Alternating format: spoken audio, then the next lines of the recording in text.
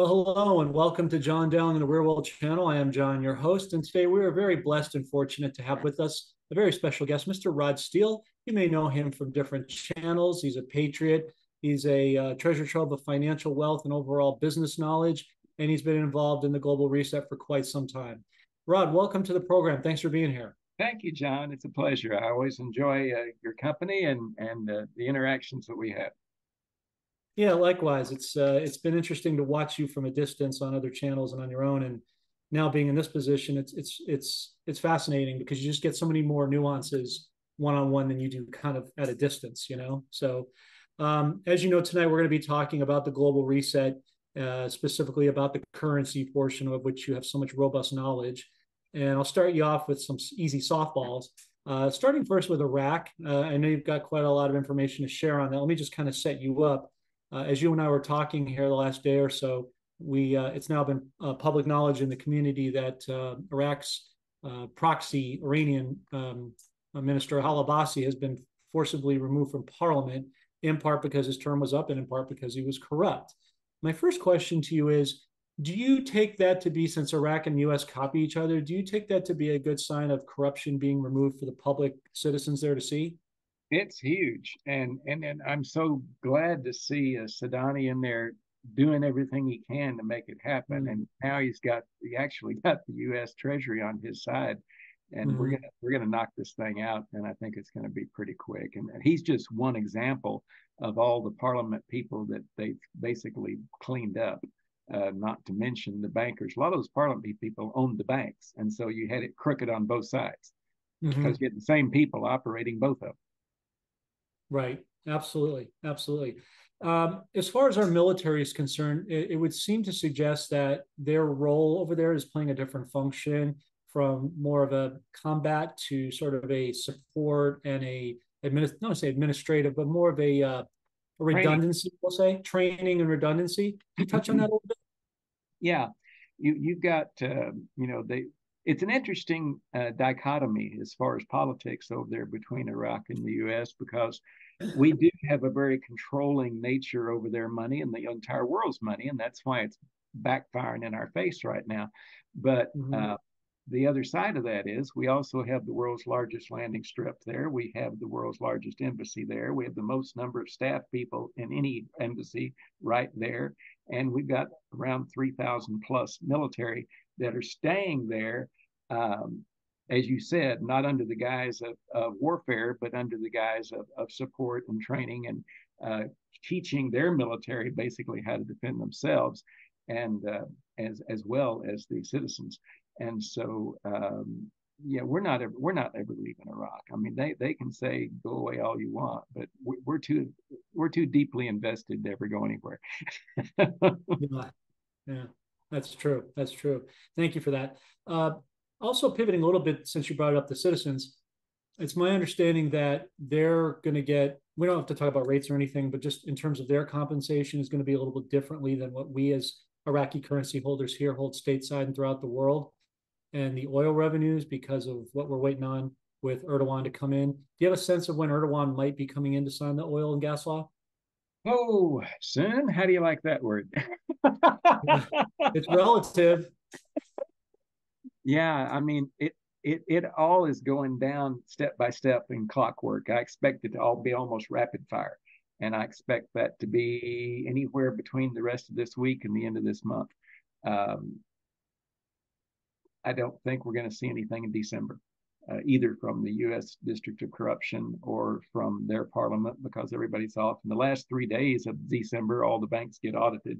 So I don't see anything happening in December. So I think we're looking good for all of those items, no matter what the label we put on it, between literally now and the end of November, which is what a lot of people think. And I can list those later if I get the chance.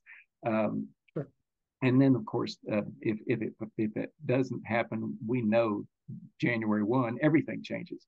And so the thing is, you can't change everything January 1 if you didn't have all these other steps in place prior to that. Exactly. And so, Exactly. so we're running out a month fast, and then they're moving fast. I mean, I've honestly never seen governments act as quickly as they're acting right now. So I'm actually very impressed with what they're doing. I'm more impressed with what they're doing than what we do here in the U.S. Yeah, yeah, yeah. Well, they copy each other, but certainly at least they're looking like they're trying to make an effort, to move things forward. Uh, what do you think it's kind of already done, and this is just a formality playing itself out in front of scenes? Yeah, I mean, you've got deep state personnel on both sides that would love to stop it and prevent it. And of course, that's what the Israeli conflict was. It was the deep state acting out on October 6th because this was supposed to go on October 7th. Just like 9/11 got blocked in the U.S. for the prosperity programs and a number of other reasons that they didn't want things happening then. That was going to be the initial introduction of Nasara back then. So here we are 20 some odd years later trying to get that put in place. The people that Yeah. I was working with back then that were going to bring us free Tesla electricity, I had a contract for that back in the late 90s. I knew the senior national sales director. I was friends with the owner of the company. And the senior national sales director was found dead in his living room 2 weeks after the fact. And the CEO just disappeared. Nobody knows what happened to him. The company disappeared. The phone lines were dead. The office looked like it never had anything in it.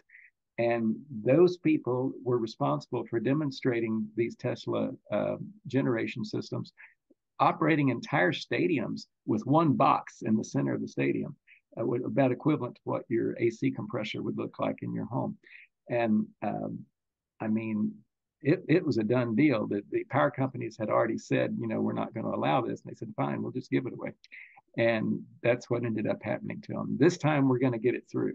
But it was unfortunate that how far people will go to stop things. I've had colleagues that were eliminated. So is the deep state real? Absolutely. Are they trying to stop it? You better bet you. But we've got them this time where we want them, and we're going to win. Absolutely, absolutely. No, that's a great point. Thank you for that as well.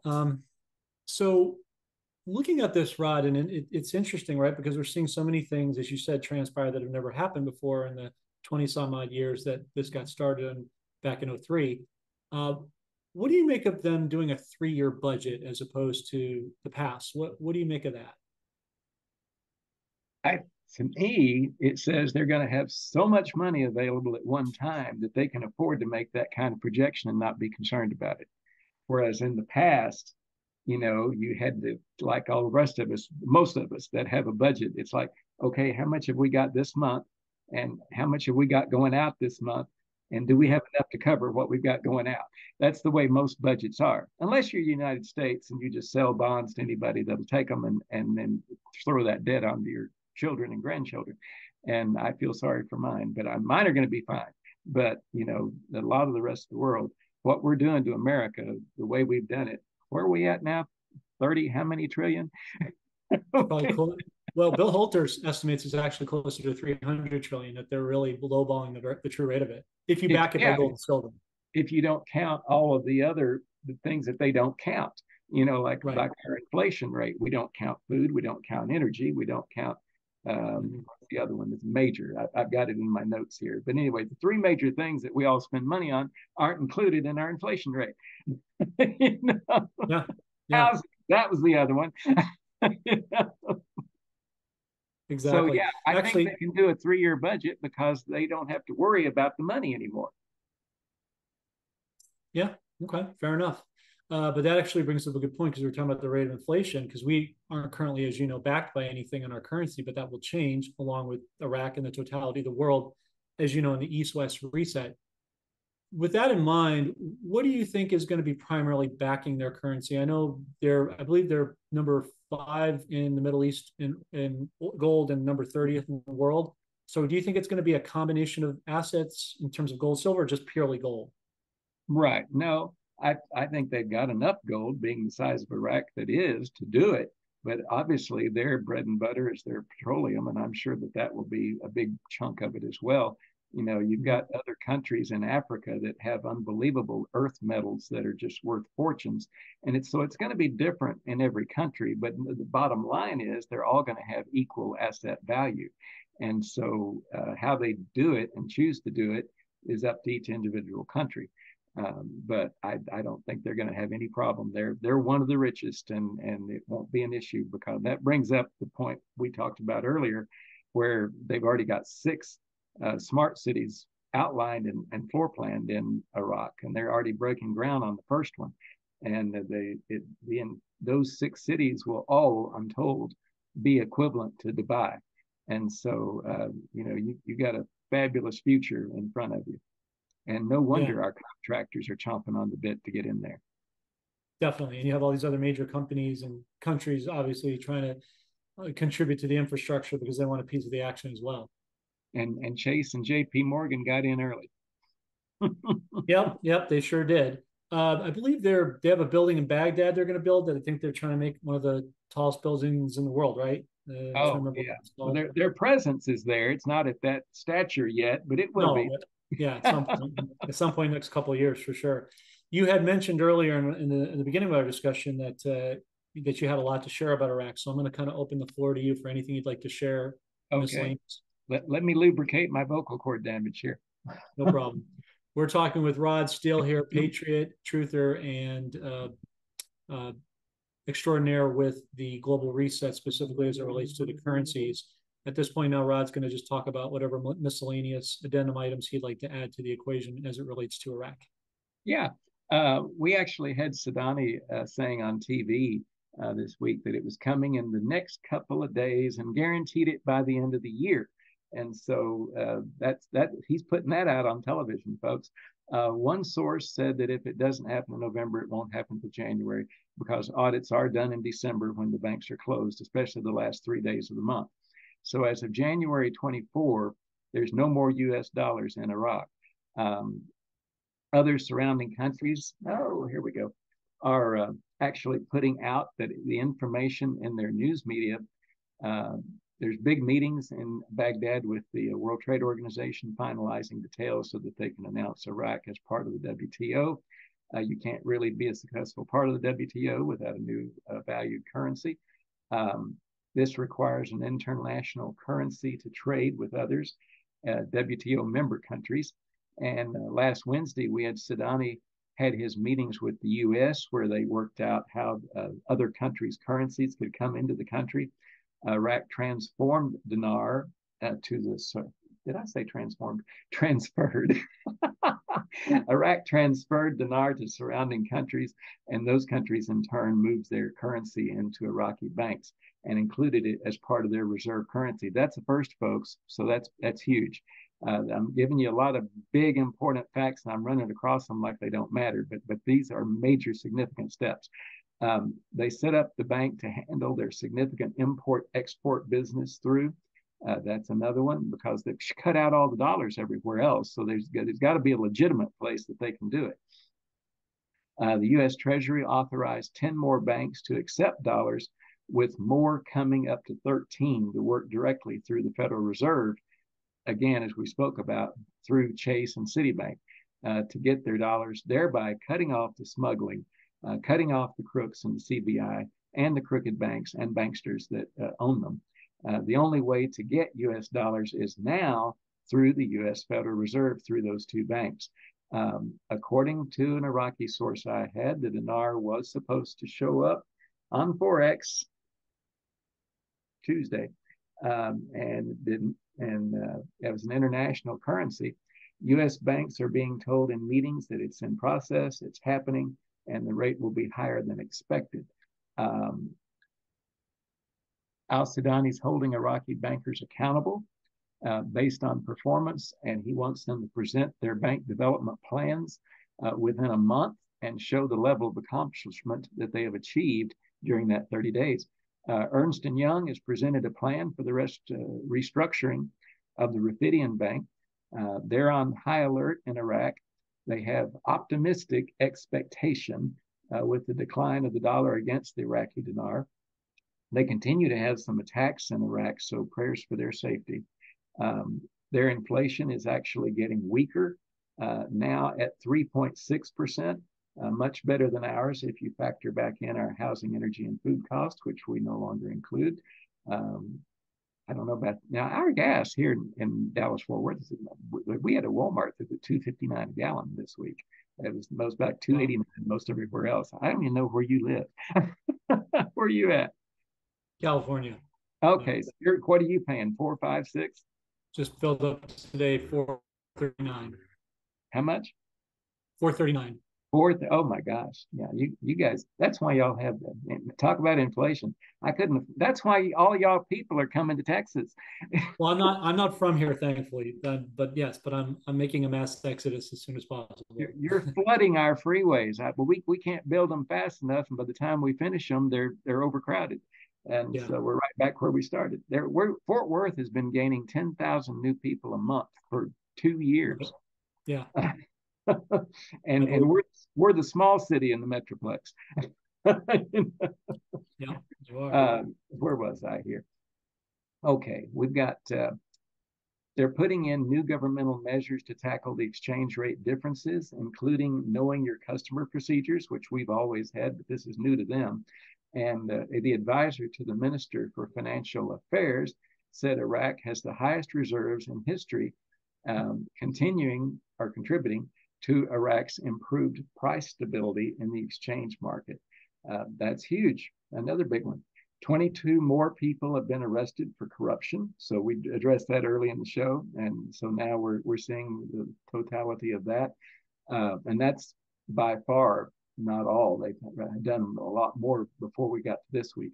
A local U.S. bank teller, just a little quick story, had dismissed the currencies completely in the past, saying that he just heard that they will be exchanging them soon at a local bank here in the U.S. Mm-hmm. So Mm-hmm. it's down to the teller level now. We've known Wow. regional VPs, regional managers knew about it couple of years ago. Then we had the branch managers that were knowledgeable, but nobody else in the branch knew anything about it. Now everybody in the branch is being trained, and a lot of them are being laid off because they're just not going to be needed under the new digital Right. system. Uh, Correct. so anyway, we've got here that the guys I mentioned earlier, I said a lot of people think we're just minute to minute here. That includes the U.S. banks, Iraq, the WTO, the UN, and Reno, where our new treasury is. And so those are all on the same page. We know that everything's still on track and moving forward this week. The banks have been updated again today, and Iraqi sources are thinking as possible as early as this weekend. There is this one from an Express Tribune article stating unshackling the Iraq dinar, talking about how Iraq has to plan to take themselves away from the U.S. oversight. And they're aligning themselves, of course, with BRICS and new emerging global commodities. And part of that process is strengthening the dinar by removing the 3 zeros. And so these articles now, we used to get them on Epic Times and smaller, more patriot-oriented news systems. These are now coming out on worldwide news sources and talking about exactly the same things that we're expecting. Strengthening the dinar, de-dollarization, return of commodities backing their money. And so that's the long and skinny on Iraq and what their situation is. Sure. Thank you for that, Rod. Great articulation of detail. Folks, I want to direct your attention to two key things that Rod mentioned that we talk about on our podcast all the time. A new digital system. It is going digital asset backed. He's just confirmed it. And two, the banks, as we stress a lot about the banks. And I deal with some wealth managers and branch managers here in the area at some of the remodel Wells Fargo centers, right, where they have already been set up for it and tasked for it, like you're saying. And you're ahead of us in the aspect that some of the managers know, certainly the wealth managers primarily know, but a lot of the tellers still don't know. And like you said, same thing here. They're being kind of downsized because, just like the mortgage division is being removed because there's no more need for that going forward. It's funny, isn't it, Rob? We're living in an age where we're seeing what was an asset is now liability in the aspect of mortgages, right? Banks, that was their bread and butter. Now it's obsolete. You're going to be doing everything from your phone and your recliner. You don't need to go to the bank. I lost my bank account due to that multi-state check fraud scam I got tied up in. Uh-huh. And I had to quickly shift everything, and I live now on PayPal and Cash App, and I honestly don't need anything else. Right. And Yeah. that's the way the new system's going to be. Yeah. Except I would just take it a step further and say that as you know, the goal here is to be our own central bank with our own currencies, with certain bonds, which we'll touch on in a minute, metals and, certain things like that, where we'll be able to, I believe, do a bartering system. You and I will be able to barter together without the need of the middleman anymore. And I'm good at that. I'll bet you. I have a feeling you are. You seem my pretty crafty. my key like success in business was I could take two or three parties, usually two. I'd be the middleman. I used to broker these high yield trust, high yield trade programs that required 10 million minimum to be a part of, and the government said didn't exist, but yet most of Congress was all involved in it. And you got like 100% returns per day and stuff. And it only lasted a few days, and you were out, and a percentage of that went to humanitarian projects. But of course, when you got people that are that wealthy, and I'm talking a lot of these people were billionaires, um, they've got the attitude to go with it. you know? And Yeah. it's like each party wants everything their way, which isn't necessarily the benefit of the other person. And so Right. my job was to bring the opposing party with the money to the opposing program that would only do it if you did it their way, and get those two minds in sync with each other. And I was pretty good at it. Yeah. Well, your sales and marketing obviously played a pivotal role for that, so that's great.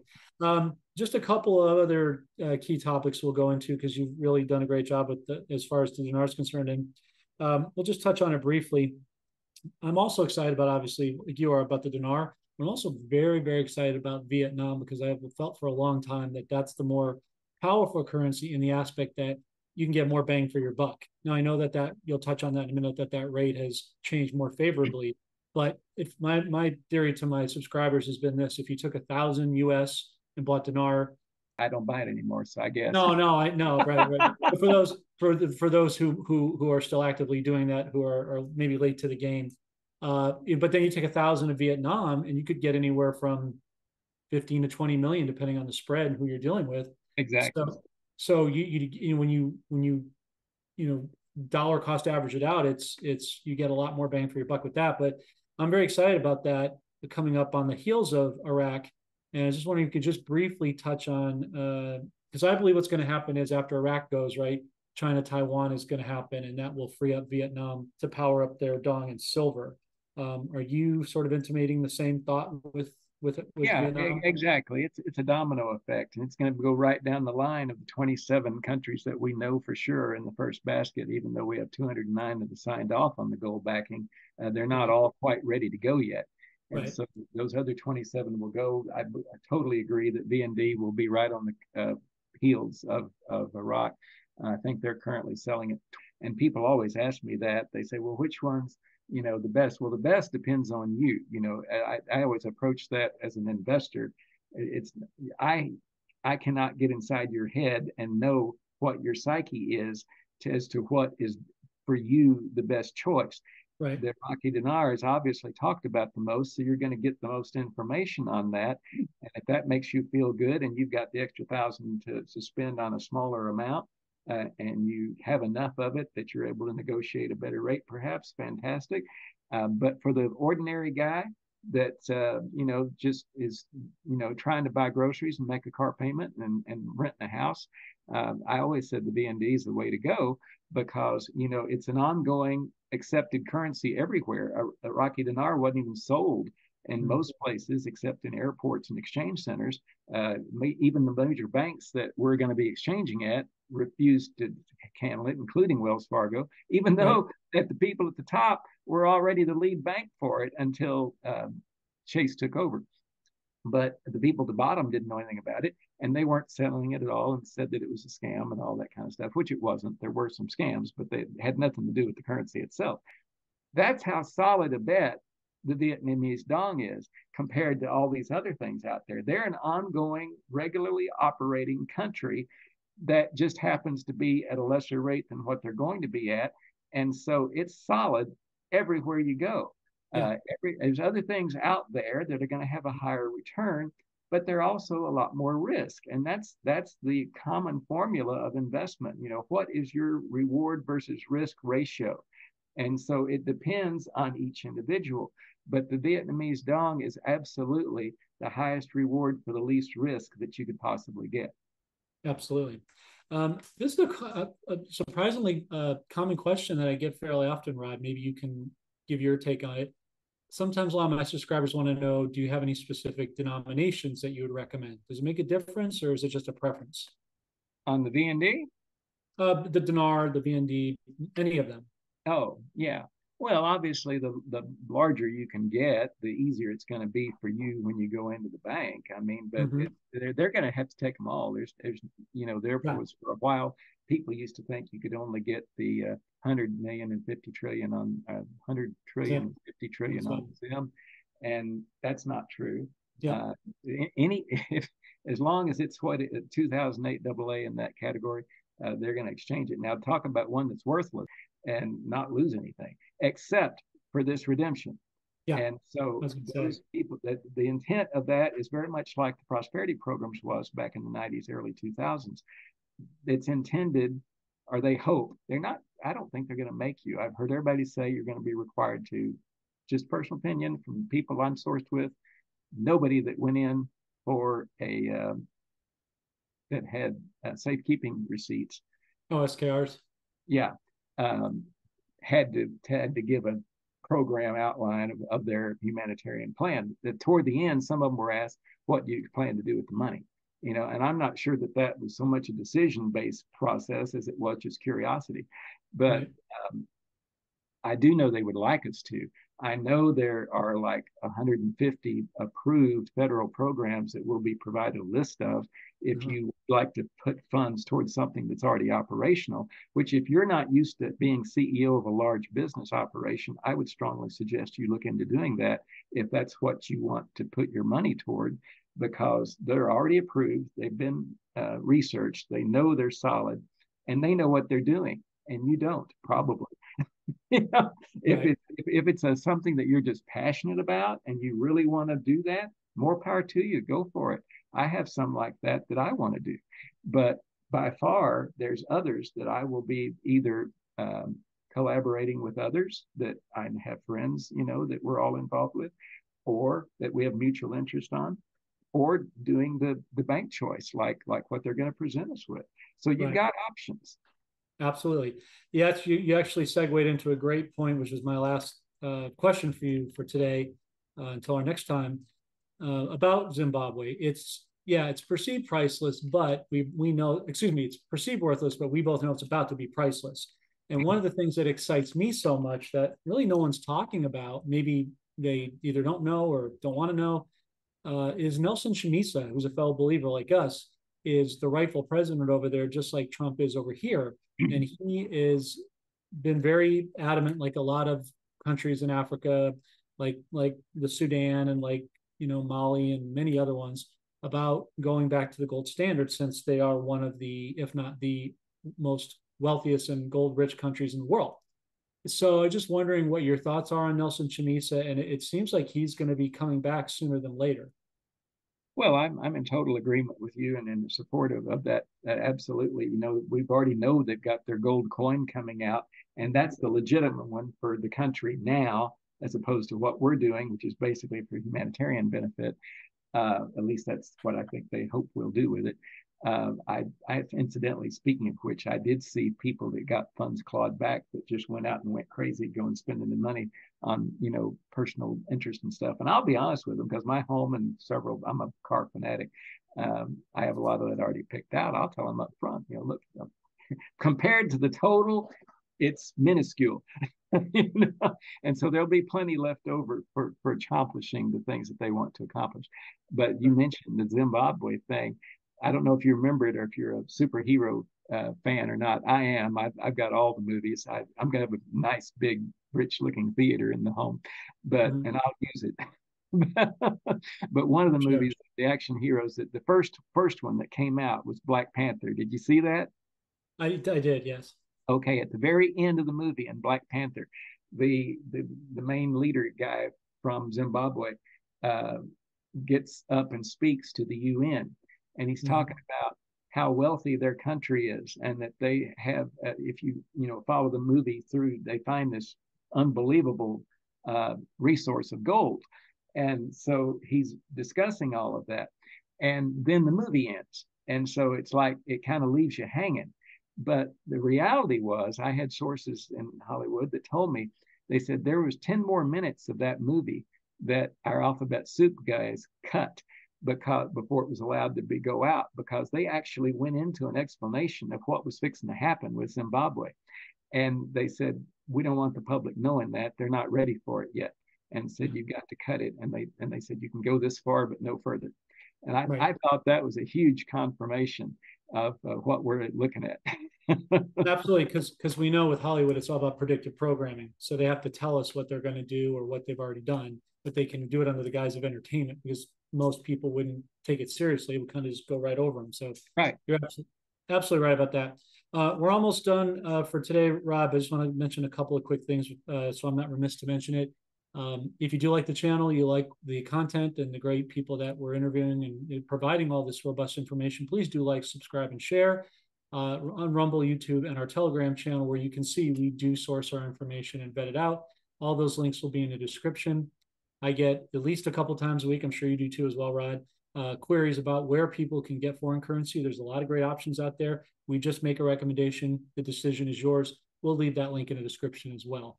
Rod, before we pray, is there any last things that you would like to share with our audience, last musings?